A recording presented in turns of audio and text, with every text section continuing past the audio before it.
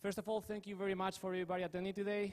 I know it's Thursday afternoon, 3 p.m., and this is a probably last session that you're going to attend, so I really appreciate everybody coming here today. I would like to say first probably welcome, or benvenuti, or willkommen, or bienvenidos, because we have the luxury to have here three very nice colleagues and friends of mine that are going to present this session with me. You probably are thinking on some old jokes from your childhood when you were thinking, what does an American, an Spanish, a German, and an Italian are doing in the same room, right? So, so it's not to say that IoT is so complicated that you need people from all over the world to figure it out. That probably is true, depending who you ask. But no, certainly, all joking aside, thank you very much for coming and joining us today in the name of Red Hat. Quick round of intros. Our friends, first starting from the left, Franco Porepan, he is the product manager from Eurotech. David Schumann is the IoT industry lead from Cloudera. And we have also Vito De Galdiano coming from Italy, from Milan, who is the Industrial IoT solutions manager from Bosch, right? So the structure of the presentation is going to be the following. We're going to introduce the solution architecture that Eurotech, Red Hat, and Cloudera have put together. And then we'll show you how we make that architecture real through a POC that we did in the manufacturing facility in Milan, in Crema, with our good colleagues of Bosch. So let's kick this off. I'm David Berricat from Red Hat. I'm on the Global Partner Organization, and I'm an IoT architect on that team. So first of all, you try to break that down, the challenges that an IoT end-to-end architecture or solution is going to bring to the table. This is the way we structure them.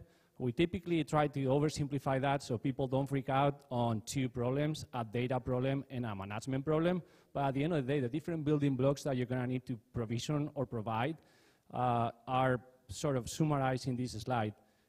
First, it all starts with connecting the physical world to your rest of your digital world, right? We're in a digital transformation journey, right? But at the end of the day, there are physical things and physical machines generating some information that we're going to need to securely connect and gather information from to start speaking, right? That's what we call the data journey, and is getting all that real-time telemetry stream and flowing that from where it's generated to the rest of the architecture, right?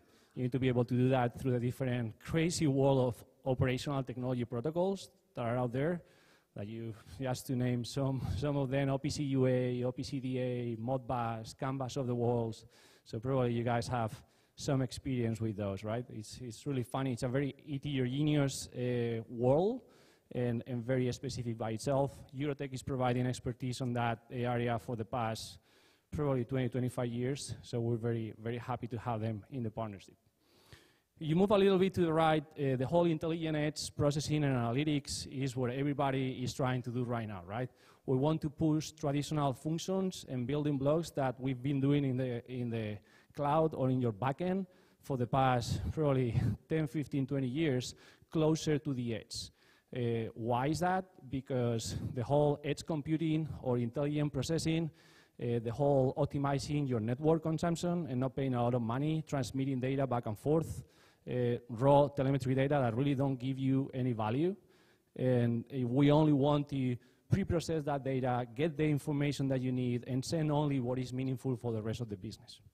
All that is intelligent edge processing and analytics that is able to, by deploying machine learning models at the edge, which is kind of the super hype trend that everybody's speaking about, being able to actually take and predict decisions without the need for connectivity and without the latency of sending all that information to the backend and coming back, and effectively take decisions automatically based on those streams, right?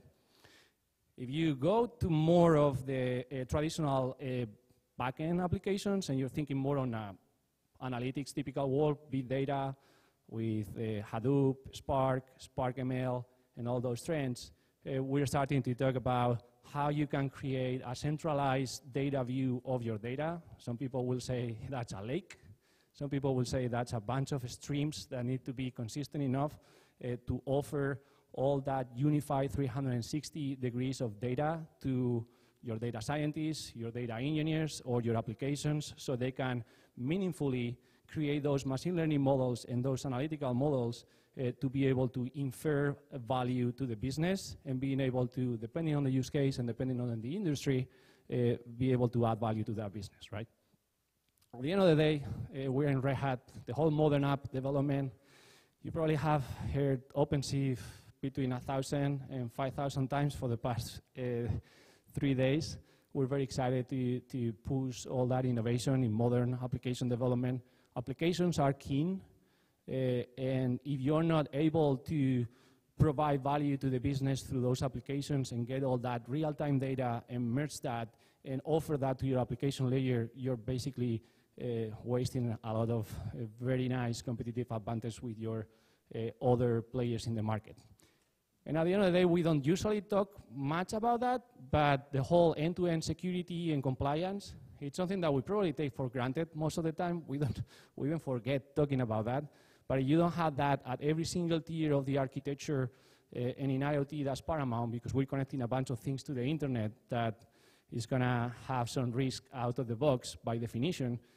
Then you're going to get into trouble, right? You're going to have security breaches, you're not able to secure your endpoints, encrypt your data, et cetera, then you're doing yourself not a very nice favor, right?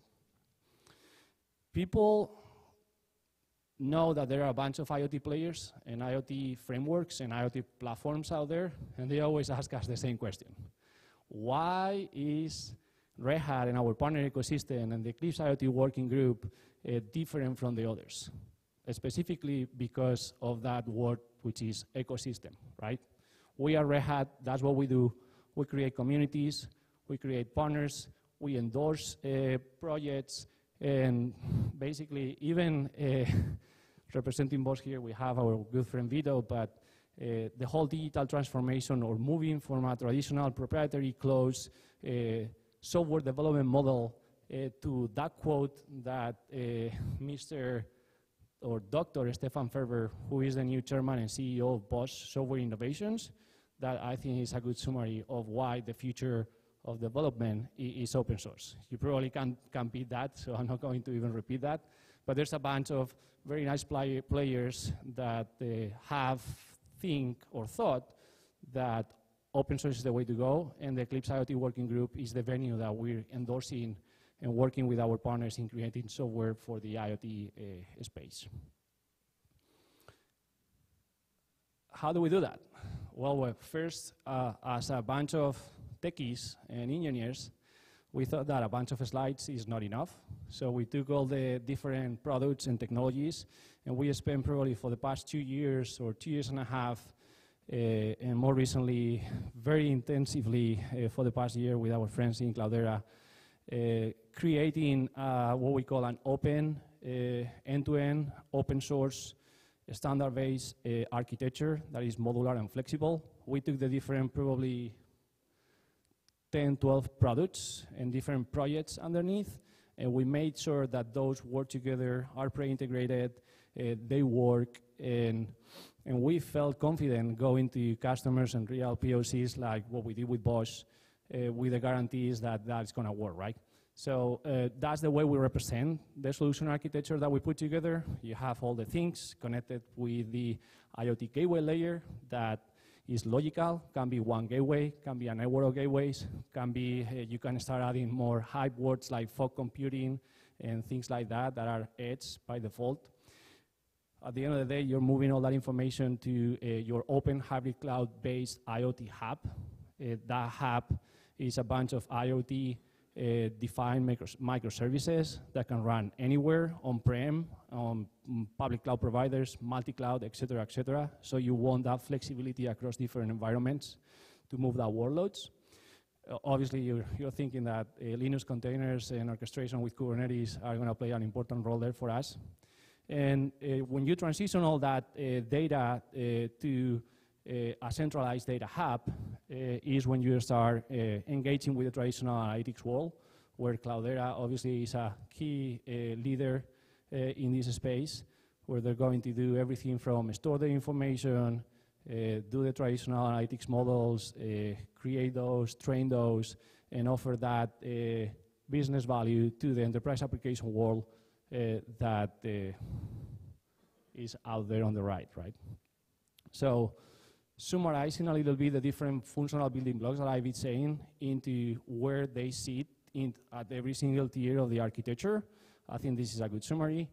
We talk about how to connect, ingest, transform the raw data into meaningful information, apply some business logic, and create some edge applications or IoT-specific applications at the edge, at the gateway level. That gateway level, think about it as a combination of a software stack that can be deployed anywhere. It can be software defined, it can run on different hardware providers, different industrial gateways, different open hardware platforms like Raspberry Pis of the world, et cetera, Intel architecture, ARM architecture.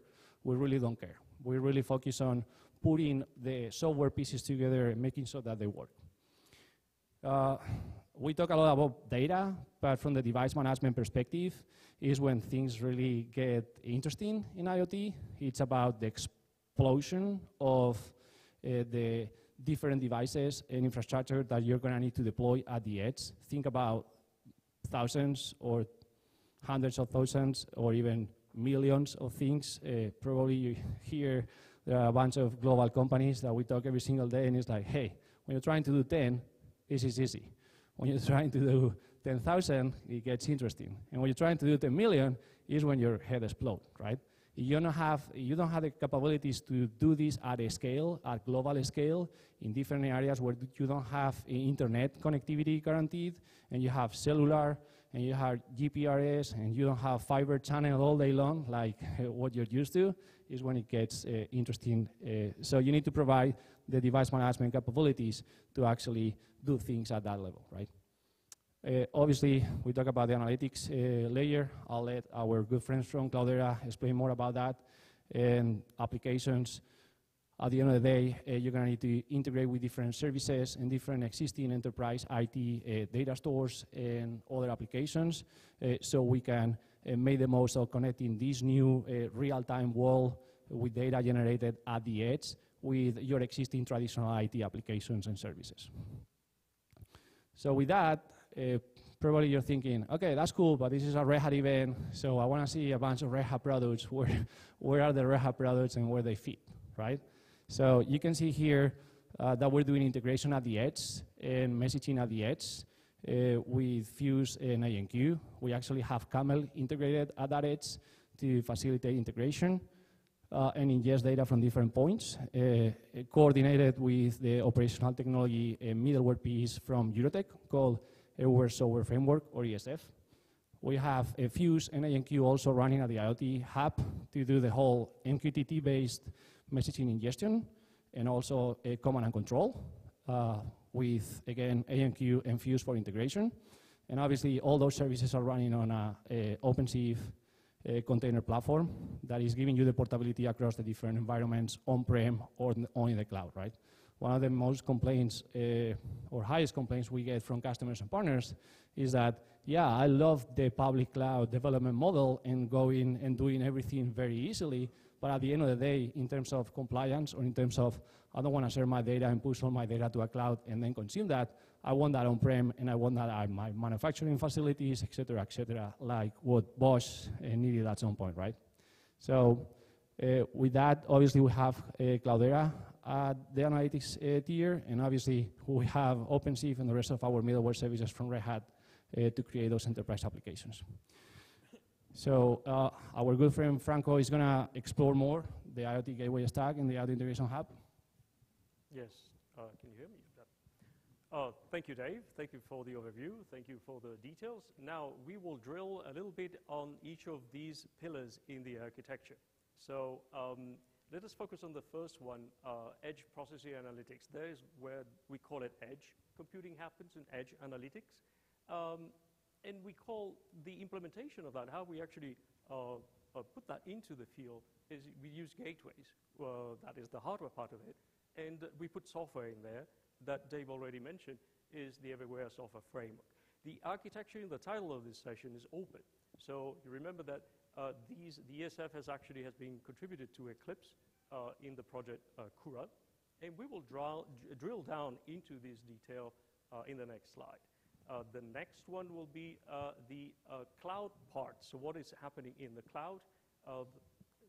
Everywhere cloud is the product. The project is Kapua that you probably already heard several times. So let us drill down. This is the core of what is happening inside the gateway. And this is the software that sits at that level. So first thing is the connectivity. First thing that our clients are asking us is, okay, I have several sensors. I have legacy systems. I have intelligent systems deployed in the manufacturing plant. How do I connect all that data? How do I publish all that data to the cloud? So first of all, connectivity towards these devices and these sensors. The complexity in there is very high. So what we did is create a level of abstraction in the software in order to treat all these different protocols, Modbus, OPC UI, Profinet, ES7 Siemens protocol, in a unified way. So this unified way is exposed up to the core part of Everywhere Software Framework, which is a development environment. So you don't care at that point dealing with the specific, CAN bus or USB, or you're using Bluetooth low energy. You have just the data exposed in a common way, regardless of where that data is coming from. Another thing that we heard from our clients is that sometimes in these environments, they don't really like to develop. So even if Java, it's a pretty common, probably the number one or number two programming language in the world, they said, I don't want to learn that. I don't want to hire people doing the applications at the gateway, at the edge, using a programming language. So what we develop is what we call wires. It's a data flow programming model in which you have pre-built components. You just drag and drop them into a canvas, into a graph, as we call it, and you connect them. So what are these components? These components, as I said, the abstraction level of those protocols or digital input, output, and so on, are represented as assets. So basically, if you want to connect, and probably some of you already went to the demo down in the expo part, we represent a device as a component, and you connect that component to a publisher, and immediately you start publishing data without writing a single line of code. And that is very well received, because it's like you starting with an empty whiteboard. You don't know where to start, and this really allows you with a couple of components to start collecting and publishing the data up to the cloud. And then connectivity to the cloud. So obviously we can connect to, as I mentioned, the Everywhere Cloud. You get additional features and device management doing that. We will see that in a minute. But we are open. So does this gateway want to connect to Amazon? Yes. To Azure? Yes. To Eclipse Kapua, which is the open source part of it? Absolutely. So a single gateway not only can connect to any different cloud, and we are glad that the MQTT protocol that we are using really has become not only an international standard now, but a de facto standard from the edge to the cloud. We can also do multiple connections at the same time. So this is a typical scenario that we've seen from all of our engagements. What about if my data is private? I really don't want to send it there. I want to send it to my data center. So you have one connection for the data for your data center, one connection for the device management to Everywhere Cloud, and so on. You can really architect this in a very modular way. How did we implement all this? So another level of drilling down into the architecture of that. These are what we call smart services that are exposed inside the framework. Let us call it libraries in the old-fashioned way, right? You can notice the upper level here, the applications. Now, you can do an application writing Java code, or you can now write an application using this data flows, wires, abstraction, because we also expose those components in a programming way in order to use them. You see here in blue the cloud services, additional services allowed to do more than just telemetry data up to the cloud. You can do device management, many interesting other things. And you see here the abstractions that we have. Again, the title open, integrated. So it's nice because we can put these little components, these are modulars. They represent an industrial protocol like OPC UA. We provide many of them, but other contributors in the open source community can provide other protocols, legacy protocols, newer versions of that. In the Eclipse marketplace, you can actually post these components and literally drag and drop them into the application environment and suddenly have a new protocol supported in your edge environment. And many other things, like obviously the web interface in order to interact directly with the gateway. And then we go one level up in the tier, which is Everywhere Cloud. First of all, you see here the gateway now is just a little part here. Here we see a hardware gateway here with ESF inside. Secure connection between the gateway and the cloud. Secure connection not only for telemetry data, but also for device management. So we have one single pipe going with MQTT protocol, for example, in which everything is transmitted and controlled. What are the main features of this part, this module of the entire architecture? Well, we call it the integration hub. So connectivity for data, external applications, piping the data to additional functionality. Cloudera will be the perfect example today, but also device management. And there is a function that we call provisioning, which is basically bootstrapping these devices that are spread around in the field all over the world. So you connect for the first time, and you want that to be secure. You want to be sure that that device has a unique ID and connects to the proper server. And you want to download the initial configuration. You want to download your initial applications remotely. These devices can be in places that are not accessible. These devices can be on mobile devices, on mobile buses or other places that are not fixed. And you want to do that securely, and not only for the initial configuration, but also for the life cycle management. What about if you want to put a new version of your application? Obviously, you don't have to go to the gateway. You can roll that out worldwide, selecting groups of devices in order to do that in an optimized way. And this is what, batch operations and group. You can, say, okay, this is the Asia sets of devices. I want to update them on Tuesday. I want to do the update on the European ones on Friday, and so on. There is a concept that actually is fresh in the newest version of this tool, in which is the digital twin. So not only we provide this hardware abstraction as a little component that you can wire and create applications, but there is also, we push this concept all the way up to the cloud. So you really can see the state, and you can act upon the digital representation of your device that is all the way down here. So I'm talking about the digital representation of this intelligence device connected to the gateway and represented digitally at the cloud level. And you can read what is happening. You can actually act upon the controls that you have in order to change the field and create a full control loop. How did we do this? And this is another drill down of the Everywhere Cloud set of tools. Again, modular. Remember that we are just one part of a bigger architecture. We use components and software for all the partners that we have right here. For example, JBoss Fuse in here, which is kind of important at this level, because you may have some messages that need some rerouting, that need some transformation, and you may create different pipes to another applications, to a database, or to wherever, right? And the capabilities of having this already pre-integrated it's fundamental.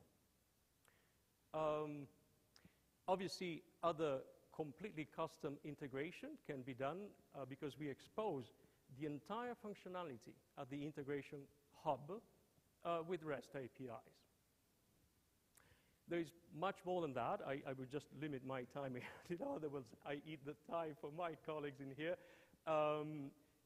If your connection between the edge and the cloud is with cellular with a provider, then you need to manage those SIMs and have something that relates your device with the SIM and so on. So we provide that too.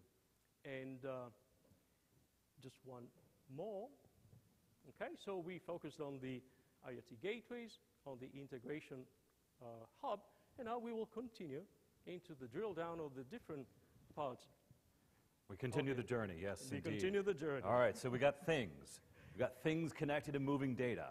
Wait, we have data. This gets interesting now, because now we're going to take this and we're going to move it on in the journey here. There are a couple very interesting patterns that we see that happen along this as we start to think about this more than from the things component here, but now let's get into the data component on here. You'll get a northbound pattern and a southbound pattern. Let's talk about going north first. From left to right, that's sort of the north. We talked a little bit about protocol translation. How do we go ahead and acquire the data? There's some important things that are happening along the way here as far as the data is considered on this. We're going to be doing things in that northbound pattern like filtering data. Not all data gets transmitted across this. At many points along the way, we're going to be making decisions about what is important and what moves on. Those decisions have to be instilled into those parts of the architecture of the left, and that's going to be an interesting point that we'll come to, is how do we make those decisions, and how do we make that updatable, adjustable, based on the business criteria. Often that you'll see these devices out there are spewing out far more data than we really want to transmit on this. We have like a piece of machinery out there that's working at 3,000 cycles per second. Each cycle is creating a piece of data on that. We can't. There's not enough network in the world to flow all that data up there. We're going to make decisions about filtering, aggregation, decisions, and routing that Frank was talking about on this as it's moving up northbound through the telemetry part on this. But there's equally a southbound pattern on this as well. With that data, we want to build decision-making processes. And whether these are business rules that are being created and moved southbound into the architecture to be closer to where the data is being generated, or if this is more towards machine learning models. How do I create intelligence at the edge where if I have this process that every human being in this room agrees on exactly what it's going to be, what's really good at doing exactly that kind of thing is a machine learning model. But I need to train that model on data. I need to use data to generate the insights that are then going to be instantiated at the edge. And we need to have a framework in place that allows us to change that over time. We may have a model that's effective at 50 degrees centigrade, that as it drops to 40 or 30 or 20, all of a sudden we're going to need to change the parameters around the model. And that model has to be updated. We have to have that flow, that command and control that Franco was just talking about there, that does just that thing. So I'm going to talk about three key patterns here along the way. We have one key pattern, which is how do I build, how do I instantiate a corpus of data? How do I pull this in to be able to build enough data for me to work with my enterprise and build applications off of this? And this is your streaming ingest pattern. From Kapua, or the Everywhere Cloud here that we see here in figure 1.0 in that, we're starting to build in small streams of data that are coming in from devices that get aggregated together. We start getting larger and larger components of this, and now I've got kind of a big pipe of data that's coming in. I need something that's got big pipe kind of capabilities on that. We look at this in the architecture then as saying that's Kafka. Kafka's really super efficient at having that consistency of message processing at high volumes. And what the Everywhere Cloud and Kapua have done for us is aggregated all those small streams together to be able to create that big pipe. Now I've got data coming in, I have my messaging framework, I now need to do logic and perform business logic on that. And this is done within the Apache Spark project in here. And Spark and Spark Streaming are two very powerful frameworks, whether you see that for batch or for stream processing on that. And within Spark, we're going to consume that message. Kafka's going to hand off a message to us. We're going to grab the message, decoupled from the generation of the message process, parse that, and it's typically in a binary format as it comes through. Enrich it, we'll do some value normalization, adjust for time series data that's coming in there, and then persist that. And along the way, we may do things to the data, like we had a timestamp that was generated when the message started. We may take another timestamp in here that says we've processed that, and I append that in there. And then I'm going to write that back to a storage substrate of some nature. Lots of different storage capabilities that are out there within the Apache ecosystem. One that's really interesting for this is a project called Apache Kudu. So Apache Kudu within this allows you to have two very different kinds of access patterns around data. One where you're having a long store of data where I want to be able to read over the full corpus of data. And the other, which is I would typically want to do random lookups and in fact updates on data. And typically within the Apache community, you had actually seen that driven into two different areas. The greatness of the Apache Hadoop and Hadoop distributed file system on one side. And if you're picking up that other pattern, you're doing something like Apache HBase. And so that got you to a complicated Lambda architecture that you were solving this with. Kudu is a singular storage substrate that actually solves both of those problems. And we use that here in the architecture to be able to persist that data and then allow us to do things like historical queries on that. So we had one pattern. We streaming ingest the data. But we also want to be able to process that data in flight and do streaming data analytics. And so you're going to see that pattern start off very similarly on here. We're taking the big pipe now coming in from Kapua. We're bringing that in through Kafka. We're starting to do that parsing and Spark streaming. And with that, we're using the magic piece here in 3.4, which is the model. You said, wait, you haven't shown me where the model got created. I'll come back to that. So now we have here, we've decoupled that consumption, we're parsing that back out, we're doing our normalization, and then we're instantiating and using a model on that, and feeding that back into the stream to be used in our application force. All right, so things are going left to right here. We're pulling stuff in. Now we're down to the point here where you say, well, we're going to make a machine learning model. We start with all that data that we've been aggregating over this time to build out the model. We want to have a good long series of time series data that allows us to look at the behavior of our devices over time. And we're ingesting that back the other way via Spark. Comes back into that. So within Spark now, we're loading the data that comes up from this persistent store. We're building out this machine learning, the supervised learning preparation, extracting our meaningful identifier labels on that, and we're building and training a model. And that's typically a very iterative process as I find a model that fits to my data. And once I have that, I now can then deploy this model where it makes sense in the architecture. I can do this up in here in my machine learning platform, or I can take that model and ship it closer to where the actual action was happening. And one of the ways that that can be done is using a markup language called PMML. And so PMML is a fairly lightweight, looks kind of like XML method of shipping machine learning models around.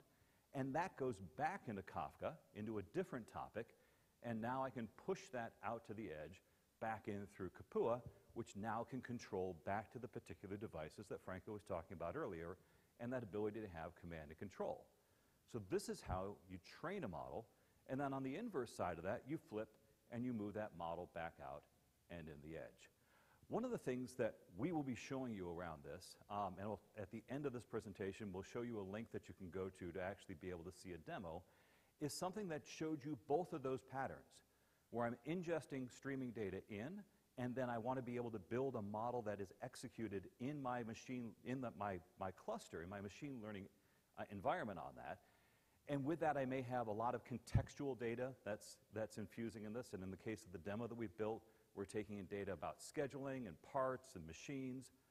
But the other side on this is I may want to ship that model out where it executes at the edge. And in fact, when you go to see the demo that's at that link at the end, you'll actually see an instance where the model is reacting to data right there at the edge, generated by the machine, and sending up those alerts without having to go make that round trip back into the cluster. So, Vito, let's talk a little bit here, because we actually had an opportunity with Bosch at your facility outside of Crema, which, by the way, fantastic place to go to. Offenengo, but it's Crema. Offenengo, but Just to be precise. nearer to the big parts on the map. Exactly.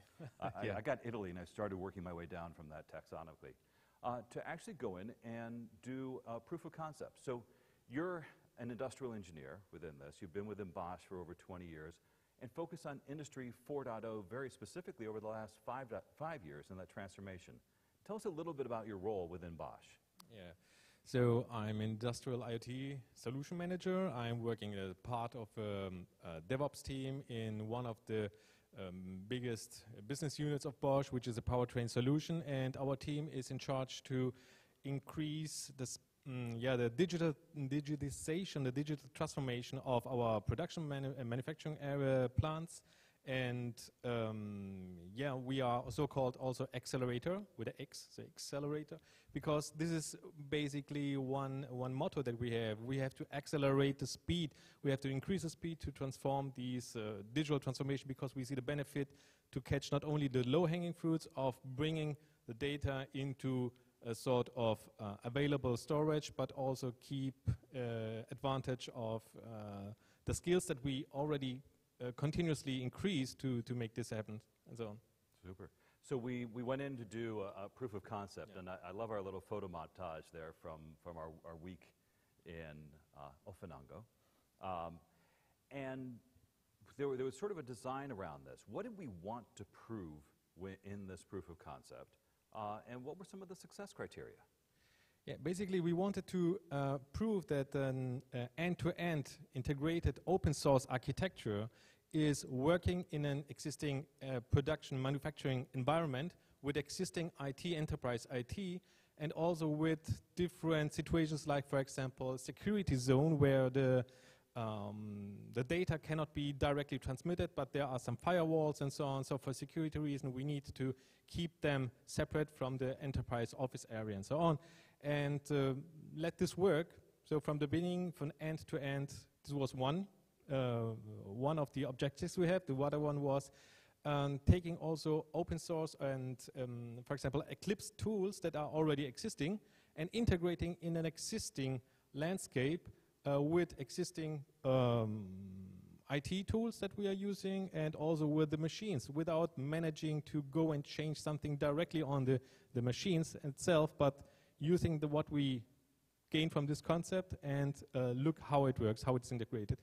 And stretching then this proof of concept, we wanted also to check if, for example, machine learning is also available with this stack, because that was also, it's one of the interesting parts. It's not only collecting data, but managing the training of these based on the data, some models, bringing back to the, like you mentioned, where the execution is done, basically, or the decision. This was our focus.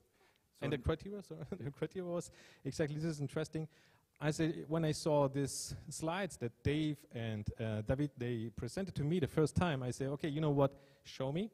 I will hand over a Bosch XDK sensor, which is like a sensor where you can use for proof of concepts, program it, and I say, I want to see this data on a tool that we have, for example, in our private cloud, for example. Perfect. So this was the criteria. When we started the week, I love on the upper left-hand side, we had that blank sheet of paper that was up there.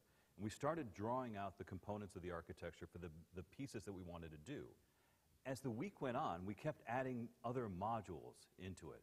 And so we talked about that open and interoperability that was in here. But it was very interesting that as we started as we continued to progress the data from the device through to the gateway, through to the hub, we then started to say, what else could we add into that architecture?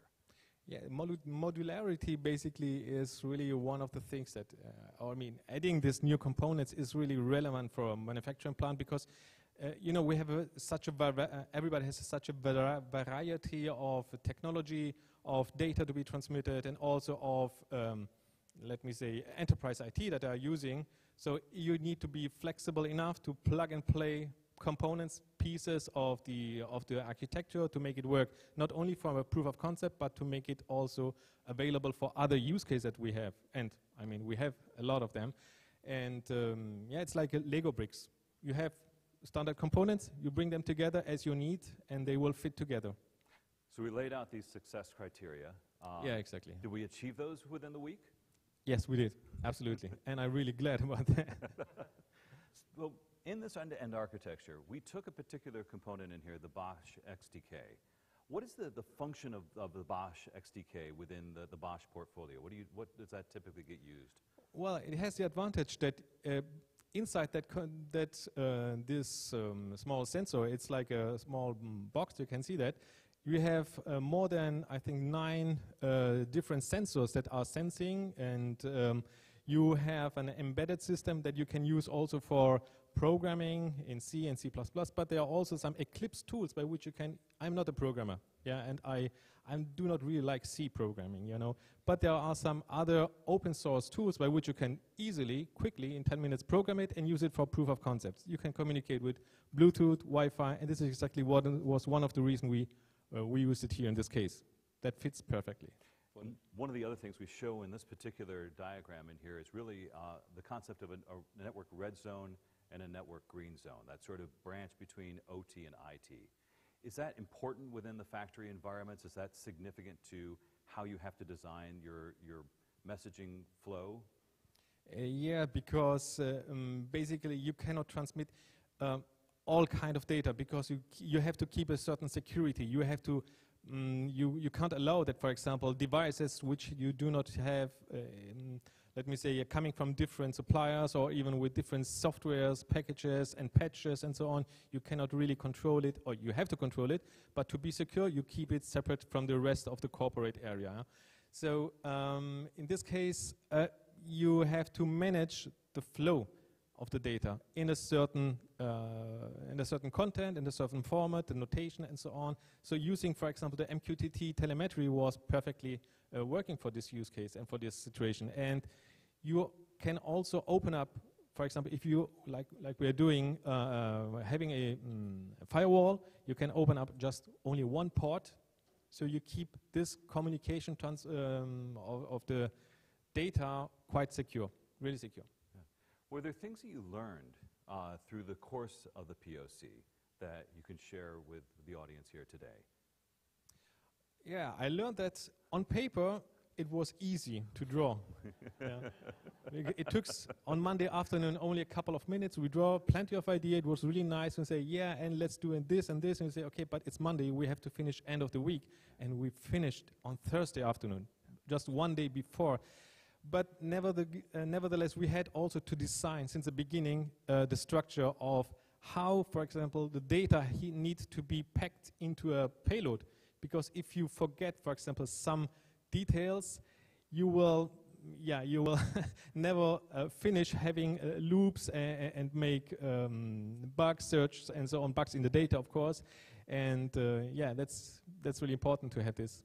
Yeah, there were a number of iterations that were happening during the process of that week. So we saw that process of really starting to think small around this and continue to add and iterate components on there. There are things that ended up in this final slide that really weren't in our original scope of desirability. So to be able to tie into some of the existing applications and the application frameworks within Bosch, like Ditto or into PPM. Yep. Yeah, we are using, for example, Ditto for our digital twins. We are really stressing a lot because we see in the future also here it's a strategical benefit to have these kinds. So that's why it was important to feed somehow data from the physical things into the digital twin. So feeding this data, make it easy and accelerating, once again, accelerating this transmission. I mean, you need to have a sort of stack that can be really flexible enough to implement these. So for us, it was really a success to see the data exactly coming in where they have to be. So what are some of the considerations when you talk about adopting these open source frameworks? What are things that you're doing now at Bosch to drive this community forward? Yeah, first of all, making internally, because we have our internal customer. Our team is not developing for external. So internally making a lot of advertising. Advertising because we are not a big team, but really we are, let me say, trying to make others come to us and say, you know, we have a similar use case in our plant. We would like to extend what you have done so far and share your experience with us. So we are also mentoring other plants and other experts and programmers and other VTOs like me, you know, in other plants, doing exactly this. And for example, we are organizing now in June a hackathon where we invite from all over the world Bosch colleagues. It's basically an internal hackathon, and we, for example, use this stack, this integration stack, just to show them how easy it is for them also to, work on that, even if they are not really, it's not their daily task to this. Yeah. So one of the things that I thought was interesting is we came to the end of this and we looked across the partners that were involved in this. Each one of the partners brought their own set of unique skills around that. You know, Bosch with this incredible knowledge around its own industry domain, Red Hat with the knowledge around the information technology frameworks and platform as a service, Eurotech with their messaging and operational technology expertise, and Cloudera with its data and management. It really took a whole set of expertise to bring and execute on this vision. Did that surprise you when you saw that, or was that more of what you were expecting to see? I mean, it's expecting me. I mean, I was expecting to have this because I think, as also David said at the beginning, I think you cannot have everything from beginning to end developed by your own. You will invent the wheel twice and 3 times and more times. So everybody is bringing in this community, in this open source community, the expertise that they have and the experience and also the benefits. Because I liked the motto that I saw here, and I made it also on my T-shirt, on a red T-shirt. It's open source is the gravity for good data, for good ideas. And I think this works as well also for best practices. So, yeah, open source as a best practice should be beneficial also for others as well. Great. Vito, thank you very much. Thank you. This has been a great session. It's great sharing from the partners in here. I think with that, I'm going to leave you here with the webinar link. So if you want to see that integrated demo, that's a short URL at go.cloudera.com, and that's LP equals 1750. And if you have any questions for any of us here, the partners that are on the stage, please, IoT questions at redhat.com. And with that, thank you very much.